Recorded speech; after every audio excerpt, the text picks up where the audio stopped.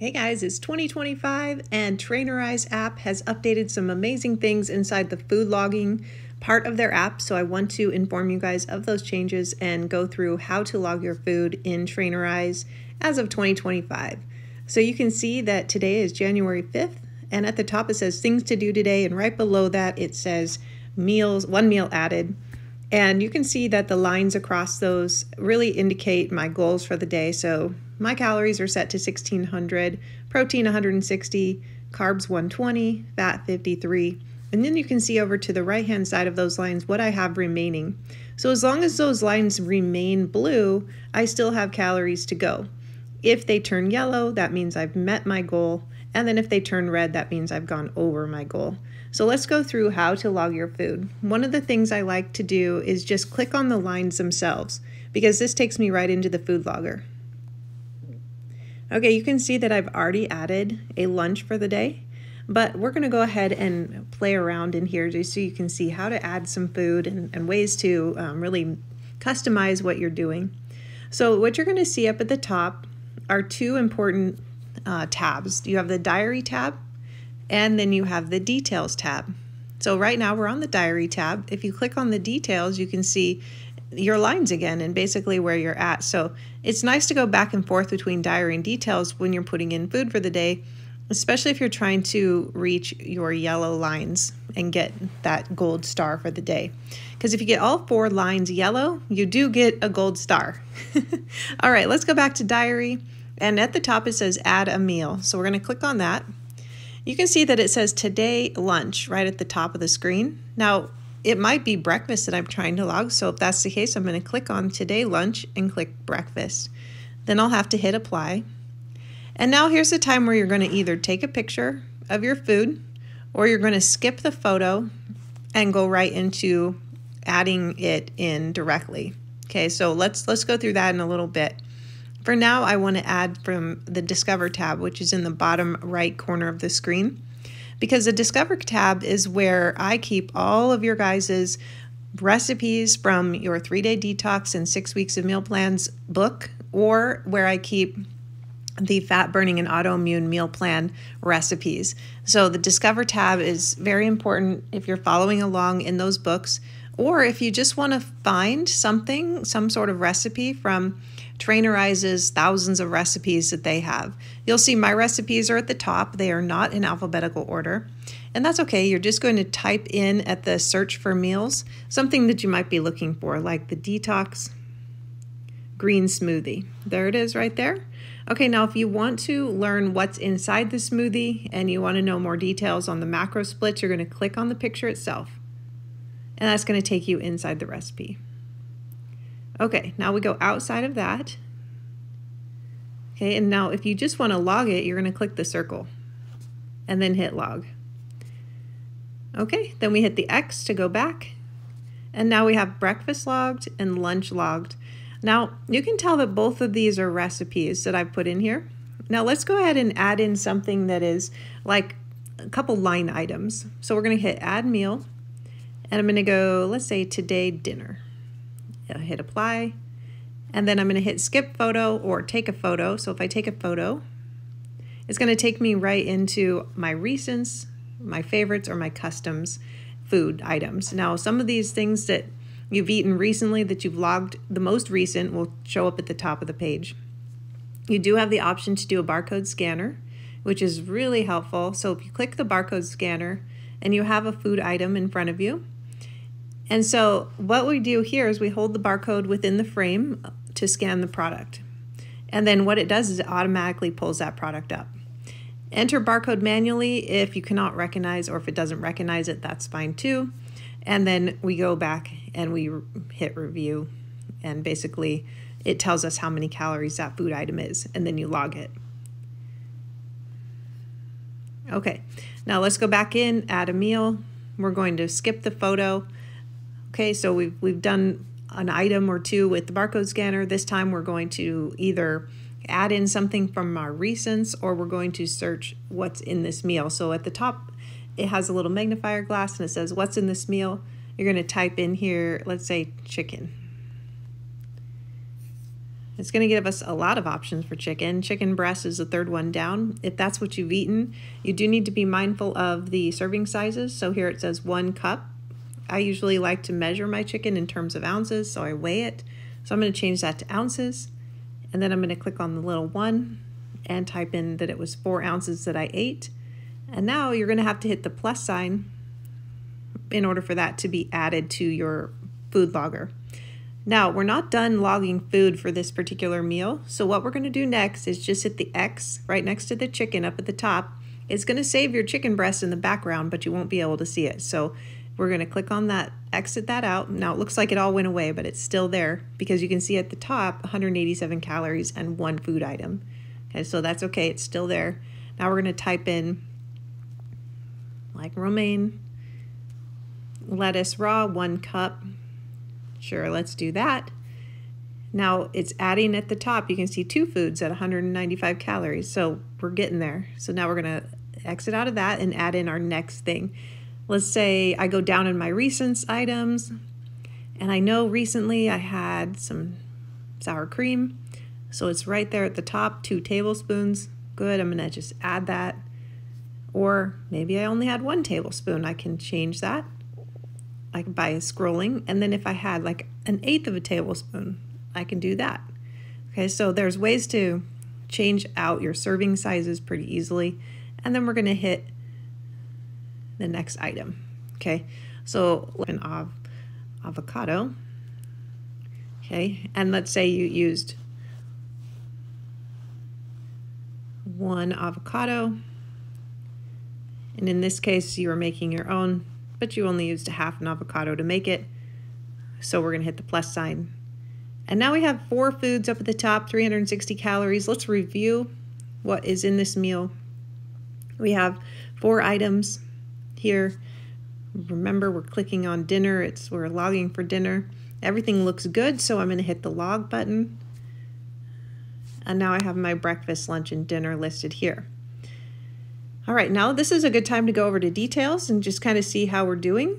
Looks like I have a lot of calories left to eat, a lot of protein, carbs, and fats. So I need to go back to my diary and kind of look at what I still need to add in order. So now one of the things I think is a great way for you guys to make sure you hit your macros every day is to log your food at the beginning of the day, not at the end of the day. Because if you're trying to play catch up at the end of the day, you oftentimes have too many calories, macros to make up for.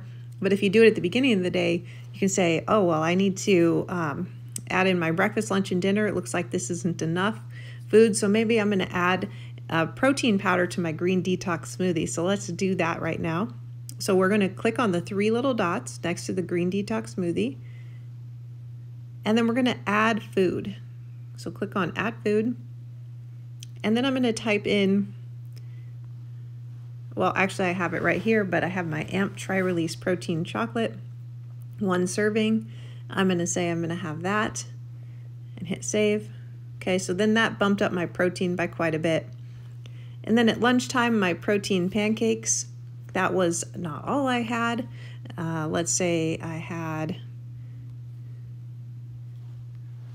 some syrup with it, like 1 tablespoon of maple syrup, or probably 2 more likely.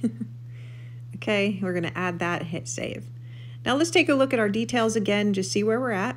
Still have quite a few calories, proteins, carbs, and fats to go. So let's go back to our diary and let's look at our dinner a little bit further. Now I can add more ounces to the chicken breast. So I'm just going to click on chicken breast, and it's going to allow me to change the ounces directly right inside of it. Let's say, well, let's have 6 ounces of chicken breast.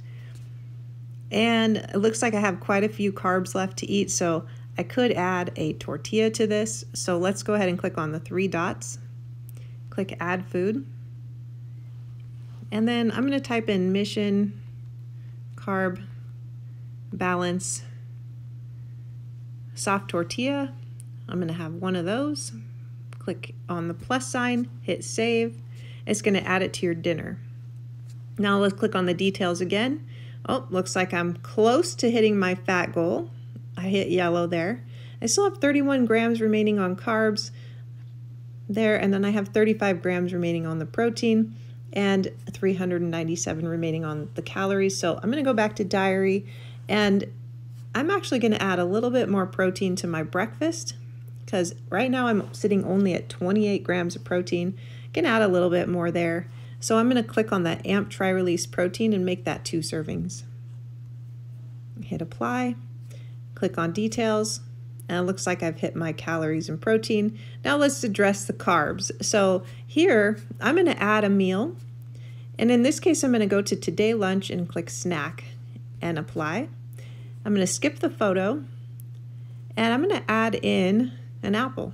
So 1 medium apple, hit review, and of course that's mostly carbs, so we're going to hit log. And then I'm going to click details, and looks like I've hit my daily nutrition goal for the day before I've even started the day. So this is what I want you guys to do, is make sure you're hitting those daily nutrition goals and that you're set up for success before you even eat. And then you can go about eating. Now I still have 185 calories remaining. I still have 10 grams of protein I could eat, 6 grams of carbs, and 7 grams of fat. So I could still have a whole nother snack if I wanted to. So if I go back to diary, I may add in more at my dinner, because maybe I want to throw in maybe a couple tortilla chips, or I want to throw in something else like cheese, something that sounds good with this taco. All right, and so that's how we log our food there. Now I want to go back to the 3 dots that are in the box next to each of the pictures. Those 3 dots give us a lot of things that we can do for our food. So we can change the meal type. So if we say, no, that wasn't breakfast, that's actually lunch or dinner or a snack, we can do that there. We can go into copying it to another day. We can save it to favorites, which is what I really like to do. Saving it to favorites makes it a 1-click add, and so I'll do that so we can see what that looks like later.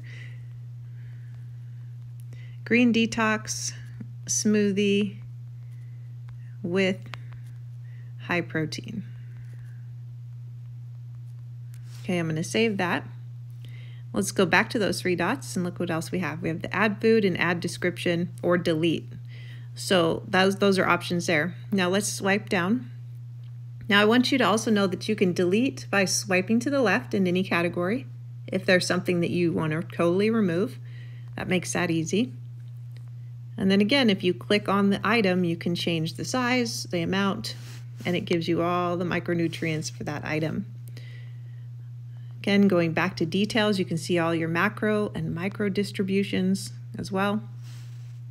And we're back to diary. Now let's go back to add meal again, because I want you guys to see a few other features inside of this. So if we go to skip photo, so we get to the point where we have our recents, favorites, and customs. Now in our custom items, this is where I go if I want to add something that doesn't come up on the barcode scanner. So for instance, in Simple Mills Sweet Thins, I got at Costco recently, and when I barcode scanned them, they didn't come up. So I had to go into custom and create them myself. So if you click on Add Custom, which is the bottom of the screen, you can see that you just put in the name, and then you put in the serving size, like 1 cup, for example. And then you have to type in the calories, proteins, carbs, and fats. Those things are going to be known to you because the packaging is sitting right in front of you. Or if it's a recipe online that you found and you want to go in and put the recipe in for a single serving, you can do that here. That's a way to make a custom food item. Another thing that I do to mess around with getting a gold day is to make a custom food item for like a fast day, or a 3-day detox day. So when you're working in my program, the 3-day detox doesn't quite add up to the amount of macros that you're going to need to get a gold star day. So in order to get a gold star day on a 3-day detox or a fast day, you need to go in and make your own 3-day detox day with the exact amount of calories, carbs, proteins, and fats that your body needs in order for that to make out to a full yellow bars. Now I'll show you what I did. If I discard all this and get out of here, if I go back to yesterday, okay, I had a full, I did a 3-day detox, so I had just added 1 meal. Okay, so if I click on what that 1 meal was, you can see it was a 3-day detox. And it included all the calories, carbs, proteins, and fats because I want to make sure I get the gold star. And the reason for the gold star is only if you're in a challenge. So see how we're in the Healthy for the Holidays challenge right now as I scroll down? In the Healthy for the Holidays challenge, you only get points for your nutrition if you have a gold star, and you get 10 points in this case during this challenge. Those point values change every challenge, but so I want to get a gold star, and then I get those 10 points the next morning. So you want to make sure that you're hitting gold and you get the little star next to your meals added. Okay, now let's go back in. Here's another way to get into your meals added section. You know, in the beginning, I just clicked on the lines. Now here is this blue plus sign. This blue plus sign, if you click on it, you can see that you can click on meal, and then it brings you right into the meal planner. Now I want to bring you to a whole nother thing to look at, and that's the My Recipes section. This is new in 2025. So if you click on My Recipes, you can see that this is where you're going to be able to go in and put in a whole bunch of your own recipes. So this is pretty fun. So if you click on More at the bottom, it says Create New Recipe or Manage My Recipe. So in this case, I'm going to create a new recipe. And here's where you can take a photo of your recipe, name it, add the ingredients, and then start building your recipe. Now, this is an awesome new feature. I'm so excited for it because in the past, clients have had to go off of like something from MyFitnessPal, or they would have to go to a recipe builder online. Now the recipe builder is built right into Trainerize, which I love. And so once you've created a recipe, you can actually make it a favorite. So up at the top where it says log, you see the little heart. If I heart it, that means I just saved it as a favorite. And that becomes important later when we're trying to add food really quickly. So you see the favorites down at the bottom. If we click on that, you can see the green detox smoothie, protein pancakes. Those are the two most recent things I've added to favorites. And so then I can just log it directly from there. Okay, so if we go back to my food logger for today, see how lunch got added two items within lunch. Obviously, I just did that. So I'm like, oops, I did not mean to do that. I'm going to delete this one out. And now it's nothing. Okay, so we got rid of that. So now we're just left with our protein pancakes and maple syrup. Okay, so those are some of the ins and outs of food logging. And let's see, let's go back into our lines. Let's click on Add Meal. You can click on Create a Meal down at the bottom, far left. That's what we're doing right now. Recents are anything that you've worked on recently to add. I don't use that one as much, but I use favorites a lot, especially when I make like a special coffee in the morning with the same protein every day and the same creamer every day. That's something that you don't want to add 4 line items to, that you just want to have a single click and log. Okay, so that's what I love for that. And then the My Recipes, of course, for building your own recipes, and then the Discover tab for finding all of my recipes from the meal plans that you've been given through working with me, and finding lots of different fun things that within the Trainerize library. Kind of some interesting things you may not think about, but like down here, these are not my recipes, but you can kind of see how they have some interesting things you can try. And the cool thing about these is if you click on them, you get the full recipe, how to make it and all those things. So if those sound really good to you, then you can attempt to make some fun recipes there. And it could be a little overwhelming as well, but some people really like variety, and sometimes we need that. So happy food logging, you guys. That is it, and I will see you later.